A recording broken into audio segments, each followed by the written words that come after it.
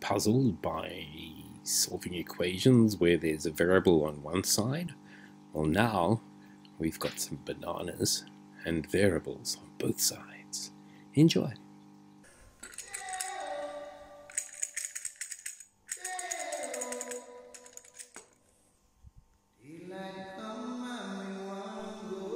For some bizarre reason, at the shop today, the person said that 3 bananas was 20 cents. Well, that's the same as 2 bananas plus 80 cents. Very confused, but luckily I know maths. So, if I take 2 bananas from this side, I'll eat them later.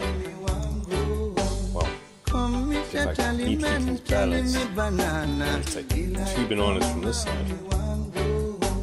I've got 1 banana plus 20 cents is equal to 80 cents. Well, let me subtract 20 cents from that side. And 20 cents from that side.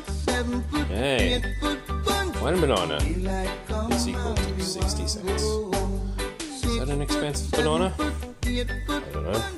Cool, turning that into algebra. 3b plus 20 equals 2b plus 80. Let's subtract 2b from both sides of the equation. Always do things on both sides. 3b minus 2b is b. b plus 20 is equal to 80. Subtract 20 from both sides of the equation. b is equal to 60.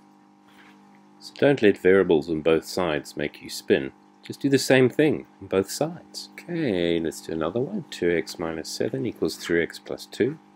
Okay, we must do the same thing on both sides. Let's subtract 3x from both sides.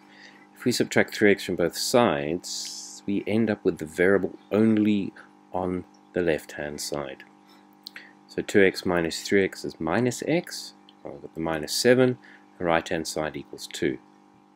Now I must add 7 to both sides. Now it's just like a normal equation. Add 7 to both sides. 7 becomes 0. Minus 7 plus 7 is 0. We're left with minus x equals 9. Dividing through by negative 1, x is equal to minus 9. Same sum, just a different way. Okay, this time I'm going to subtract 2 from both sides of the equation. So on the right-hand side of the equation, 2 minus 2 will end up giving me 0. On the left-hand side of the equation, minus 7 minus 2 will end up giving me minus 9. So 2x minus 9 equals 3x. Now I've got 3x, which is more x's on the right. So I'm going to subtract 2x this time from the left-hand side and subtract 2x from the right-hand side. On the right-hand side, I end up with x, and on the left-hand side, I end up with negative 9.